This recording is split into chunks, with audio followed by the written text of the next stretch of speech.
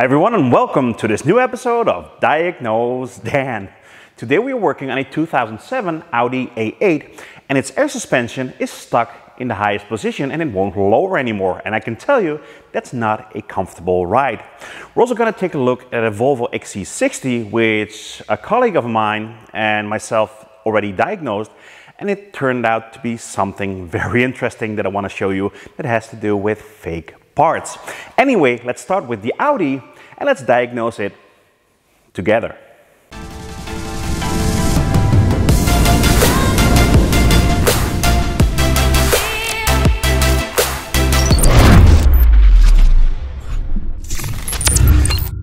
Now, as you can see, the air suspension is stuck in a quite high position. For your perspective, when I put my fist in between the tire and the wheel arch, there is still a lot of room left. The customer told me that the vehicle did raise for more ground clearance, but it never wanted to come back down again for a more comfortable ride, because right now there's almost no suspension left. So it's a very uncomfortable ride. Now, I have diagnosed quite a few Audi air suspension faults in my career, but I think one being stuck in the highest position is a first for me. So I might really need your guys' help, and no, you're not getting paid for it again. Now, you guys always tell me, Dan, the cars that come into your shop are so clean. Now, let me show you that that isn't always the case. Let me take you from the stand and let me show you this. I don't know what it is. It looks like birdseed or something, but yeah, that isn't really clean, is it? I started the car and this is the menu where you can select the different air suspension modes. Now, when we select lift, normally the upper arrow will light up indicating that it's trying to raise the vehicle. Right now, the vehicle is already in its highest position, so the arrow is not lighting up. Now let's select comfort, and you see that immediately it's trying to lower the vehicle, but it doesn't. Now, when we wait long enough, a warning light will appear on the dash telling us there's something wrong with the air suspension. Now, after waiting for a while, after about 2 or 3 minutes of the car trying to lower itself, eventually this symbol popped up on the dash indicating there's something wrong with the air suspension. Right now, when I'm trying to select anything, the system is totally unresponsive. So after trying to lower itself, eventually the car gave up, set a fault code, shut the system down. So I guess that's customer complaint confirmed. Now, before we continue diagnosing this Audi, I want to quickly share something with you guys. Now, every once in a while, you come across a tool that just puts a smile on your face, and it isn't always the most expensive tool or the biggest tool. Sometimes it's just something you've never seen before. Now, about a month ago, our shop hired a few extra technicians and we needed an extra battery tester. Now, we purchased the Autel BT608E, and first of all, it's a very good battery tester. Second of all, for a battery tester with a built-in printer, it isn't the most expensive one. But as a bonus, and this is the part I'm really excited about, it has got a built-in scan tool. And that's very convenient because when you're testing a battery and the battery is low, sometimes that low battery has set fault codes, and this tool can actually help you clear those fault codes, and it can even relearn batteries. And that's the part I'm really excited about. It's also very convenient and very mobile when you quickly need to read a code outside the shop or on location. Now, it isn't a professional scan tool with bidirectional control. So for example, on this Audi, it will read the fault codes for the air suspension, but we won't be able to do bidirectional controls. But if your shop is in need of a battery tester, a good one, and as a bonus, you want a built-in extra scan tool, I would certainly consider this tool. So I guess that's customer complaint confirmed. The air suspension is not coming down and it's setting a warning light for the air suspension on the instrument cluster. So what's going to be our next step? Exactly, we're going to read the fault codes for the air suspension system. Now, we probably need to do some more testing, and I'm bidirectionally going to try to force the air suspension down with the scan tool, and all this takes some time, and all the time the ignition needs to be switched on. So let me first quickly hook up a battery charger.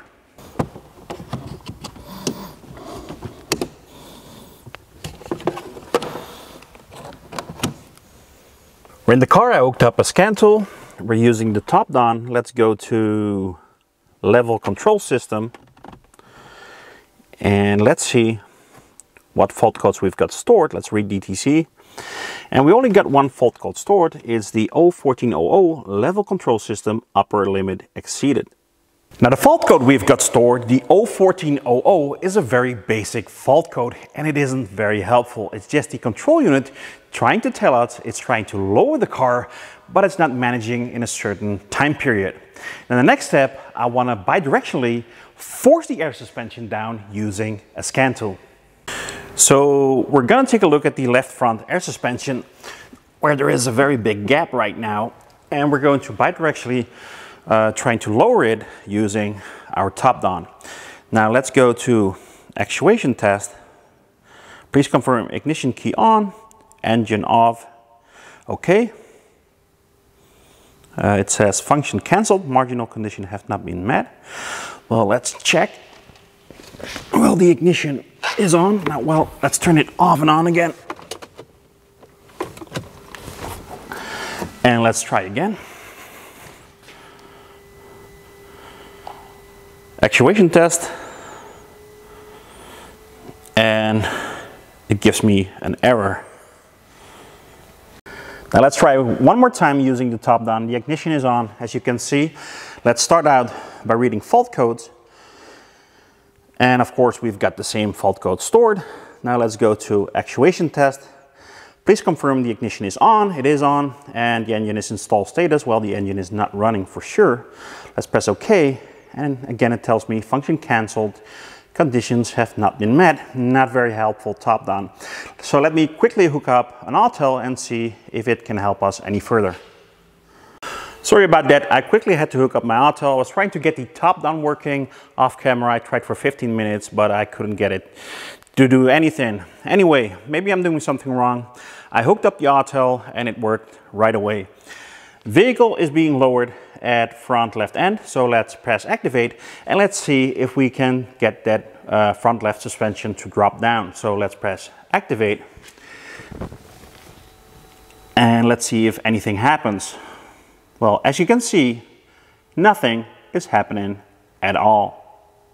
When I was trying to lower the front left suspension, it didn't come down, but I did hear a click from a valve coming from this area. So I don't know if the mic is going to pick it up, but I'm going to actuate it using the auto and we're going to see if we can hear that click. So let's be really quiet.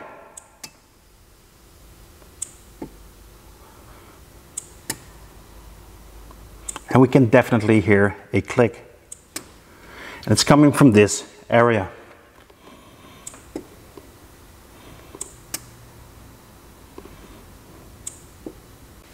Now I quickly raised the vehicle, and when we bidirectionally controlled the air suspension, we could definitely hear a click coming from this area. Now I know that behind this inner fender is the valve block that controls the raising and lowering of the air suspension.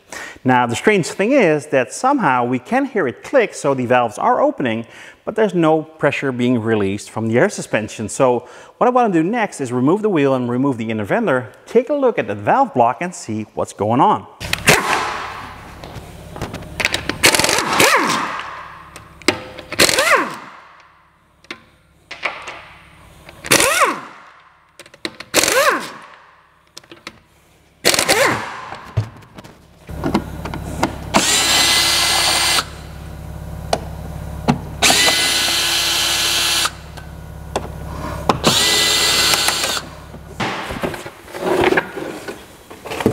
Behind the front left wheel, behind the inner fender, we've got the valve block. Now the valve block controls the filling and deflation of all four air springs.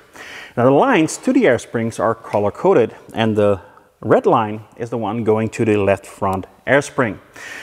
When we were trying to bidirectionally control it, we could hear the valve click, but somehow it's not deflating the air spring. So let's take a closer look to see what's going on. Now as you can see, there are 6 air lines going to the valve block. I think the brown one, this one, is coming from the compressor, and the upper 4 are going to each wheel, and I think the green one is going to a reservoir. Now the red one is going to the front left air suspension. So what I want to do next is release this fitting and see if we can manually deflate the left front air spring. So let's release that red fitting and see if we can release some of the pressure manually. Now, I think we only need to turn it a little bit and it should start leaking.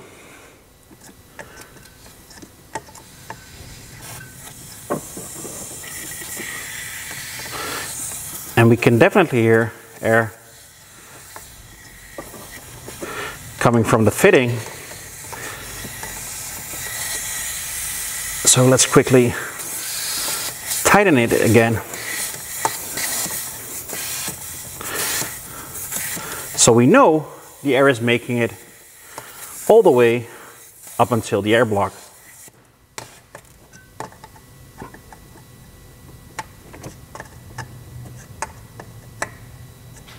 Now what I'm going to do next, I'm going to bidirectionally control the valve again and see if I can physically feel it click. So let's activate it. And it definitely clicks. I can feel it click. I can feel the valve move. So I suspect it's mechanically moving, and we know it is working electrically because we can hear it click. So what's going on?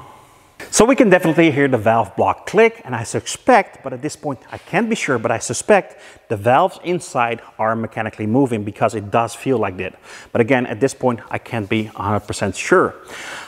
But I was wondering, if we open that valve, where does the air from the air spring actually vent to? So I took a look at service data, and it turns out that the air from the air spring actually has to go back to the compressor. So the compressor doesn't only supply the system with air, but it also takes care of releasing the pressure or venting it.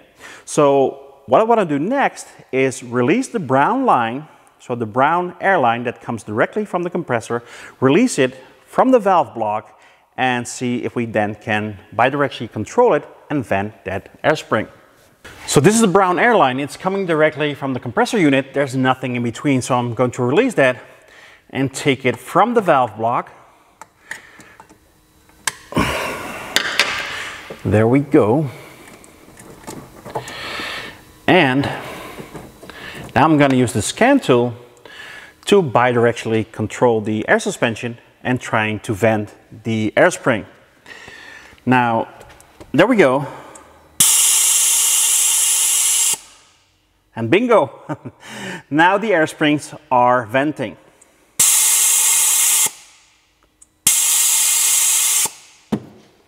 With the brown line coming directly from the compressor released from the valve block, now we can actually deflate the air springs. And I'm pretty sure that if the vehicle was on the ground right now, it would come down.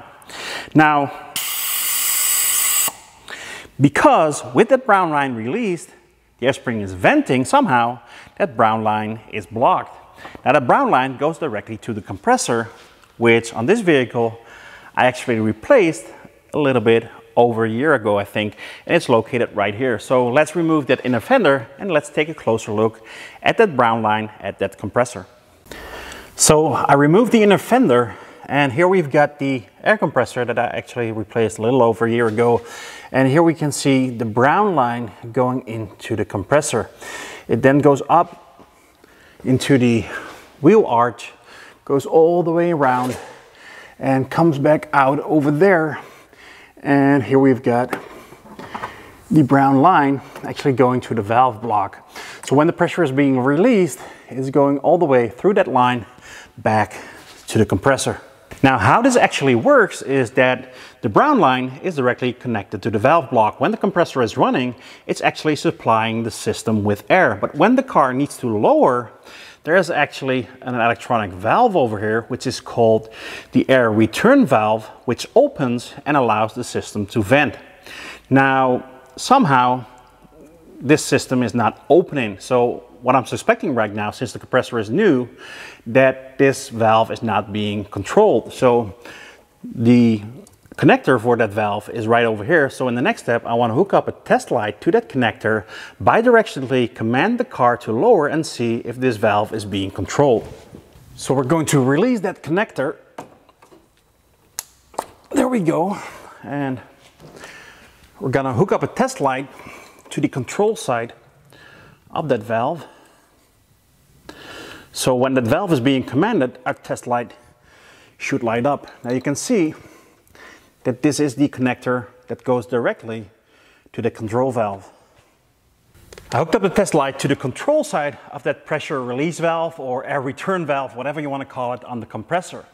Now, when I try to lower the car with the scan tool and our test light is not lighting up, then we probably have a problem with the wiring to that control valve and we need to diagnose a little bit further. When it does light up, that means that valve is being controlled, but somehow it's not opening. And then we probably have a bad valve. Now let's control it and see what happens. And as you can see, our test light does light up, so we probably have a problem with our control valve. Now I want to do some measurements on that valve to see why it's not working, but working in here is quite cramped and it's dark for you guys to see, and the whole compressor assembly is only being held down by 3 bolts, so I can probably take it out in 10 minutes. So I think that's what I'm going to do. I'm going to take it out so we can have a better look at what's going on.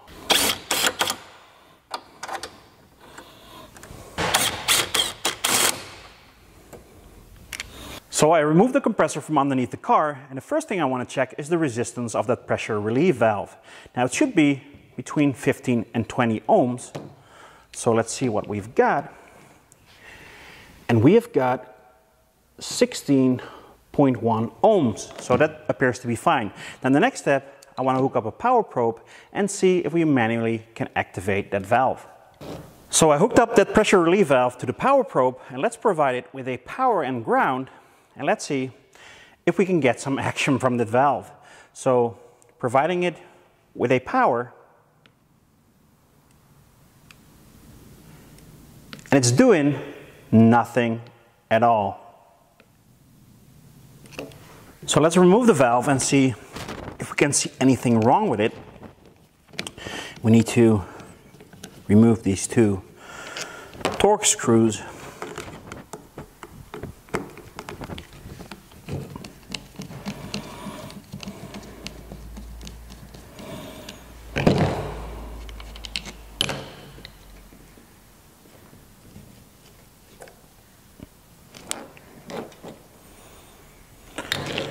And there's not really much you can see. It does appear to have a little bit big O-ring. It almost looks too big, so I don't know if it wasn't sealing properly, but let's see if we can get it to work again. Now let's try to get some life back into that valve. There's not really much you can do. It is a sealed unit.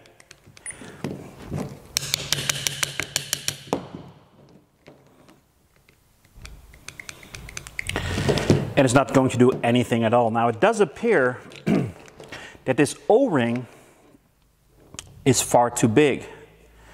And I don't know, but maybe it wasn't sealing properly. And you can see a little bit of rust over here. So maybe it leaked, and that made the valve fail. Now I decided to replace the entire compressor unit. I mean, the valve was already failing. It was a little over a year old. It's a warranty job, so I didn't want to take a chance. I replaced the entire unit with a brand new one. Now let's activate it, and immediately you can hear the car vent, and look at that, it is actually lowering. Now that looks like a fix to me. Now the Audi is fixed, it's sitting really nice right now. Now let's move on to the next project, which is this Volvo XC60, which was brought into my shop by a DIY enthusiast with a P0171, which is a lean code. Now the owner of the car is actually a fan of the show, and I think that's also how he found me. He's a surgeon that as a hobby likes to work on his own car. And to be honest, he knows a little bit about cars because the things he was telling me actually made sense. He even bought his own scan tool, and he was getting a check engine light and a P0171, which is a lean code. Now he also told me that the fuel trims were way off, and He told me that he already had replaced the PCV valve, and he assured me that the diaphragm was ruptured.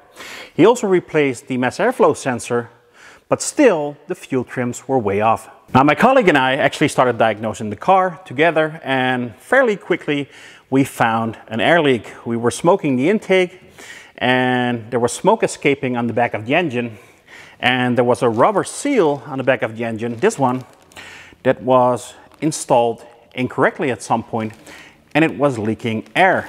So we were thinking, well, that was easy. So we replaced the part, we fixed the seal, and after that the fuel trims got a little better, but they were still way off. Now this is the fuel rail, and inside the fuel rail there's a few pressure sensors. Now I've dealt with lean codes on Volvos before, and a few times it was the fuel pressure sensor reading wrong fuel pressure, leading to lean codes. So I wanted to measure the actual fuel pressure and compare it to the fuel pressure the sensor was reading.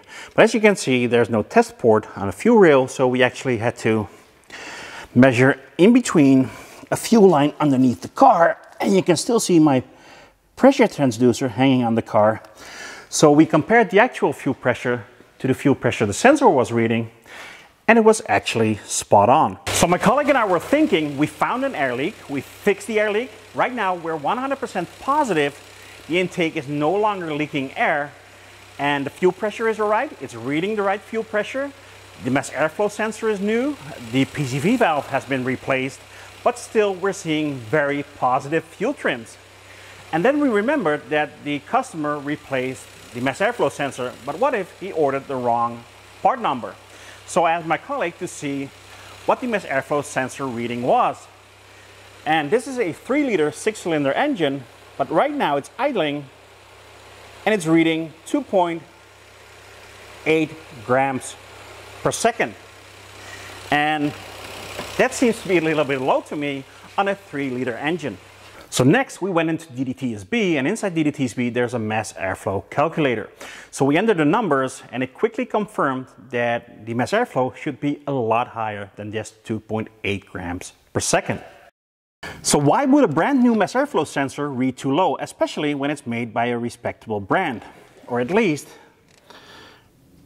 on this sensor, I don't know if you can see that because the print is very faint, but it reads Hella, and Hella is a very respectable manufacturer. So why would it read low? I mean, it could be that the customer ordered the wrong part number. So I asked my colleague to cross-reference this sensor, this Hella sensor, with the original Volvo part number. And he actually found out something very strange. The number does actually match, but it's missing one number. All Hella numbers are one number longer, and this is missing one number. It's one number short. So we're actually thinking this is a fake Hella sensor. Now, I called the customer and asked him, did you buy this sensor from a respectable reseller? And I think you can guess it, but his answer was, well, I bought it online, which in most cases is a lot cheaper, but also in most cases too good to be true. So let's do a little test. Let's install the fake Hella sensor and let's take a look at the fuel trims. So I've got the fake Hella good one installed right now, so let's take a look at the fuel trims. So I've got a short-term fuel trim of over 35% right now, and a long-term fuel trim of over 19%. So I've got a combined positive fuel trim of over 50%, indicating this engine is running very, very lean. So when I was on the phone with the customer and explained to him what we had found so far, he actually told me that he kept hold of the old original sensor and it was laying in his barn somewhere. So he told me that he would ask his wife to drop it by our shop, and his wife was actually the hero of the day, because trying to find a little part like this, which you have never heard of in your entire life, in a big barn full of stuff, must have been quite challenging. But she managed. So let's install the old original sensor and let's take a look at the fuel trims. So I've got the original old mass airflow sensor installed right now, so let's take a look at the fuel trims. The short-term fuel trim is about minus 10% right now, and the long-term fuel trim is about 18%. So the total fuel trim is about 8% positive right now. So we went from 50% positive to 8% positive just by installing the old original mass airflow sensor. Now I think the rubber leaking seal we found was this car's original problem.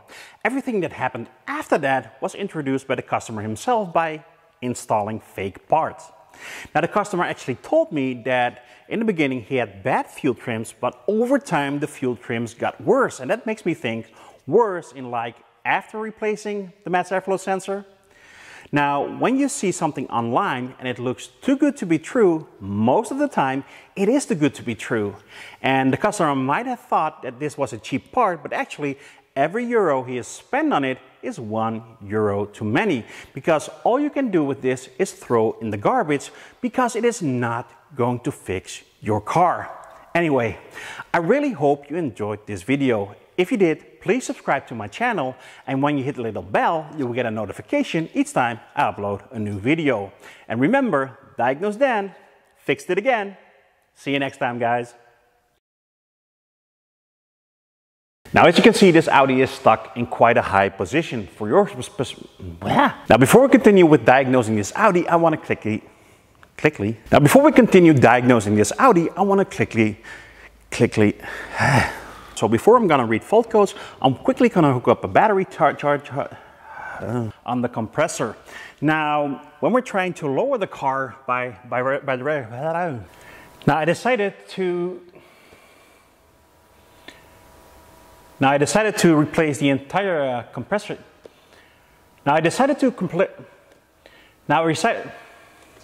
Damn it.